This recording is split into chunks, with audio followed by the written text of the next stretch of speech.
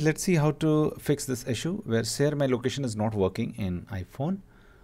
So the very first fix is just go to settings, and in the settings homepage, once you open setting, this will open.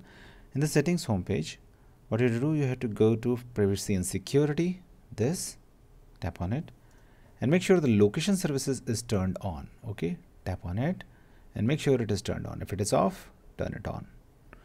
Okay.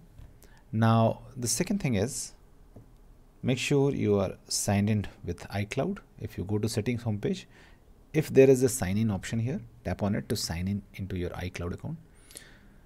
Now the third fix is again go to settings. Okay, again go to settings and this will open up, and now just scroll down to find my app.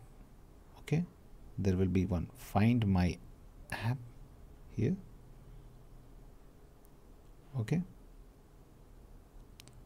just locate that find my app,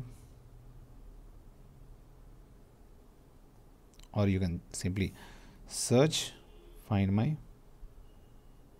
Okay, tap on it. Okay, now once you go there, make sure share my location is turned on.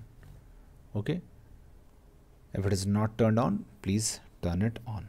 Okay, tap on my find my iPhone, make sure it is turned on and all these options are turned on. Okay, now let's move to the third method. Just go to the settings homepage again and scroll down and find screen time, tap on it. Scroll down and find content and privacy restrictions, tap on it and make sure it is turned off. If it is on, turn it off and try again.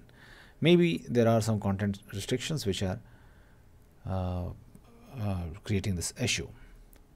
Okay, now if this is still not working, what you can do, you can just scroll down the control center and just turn on airplane mode, and now again turn it off.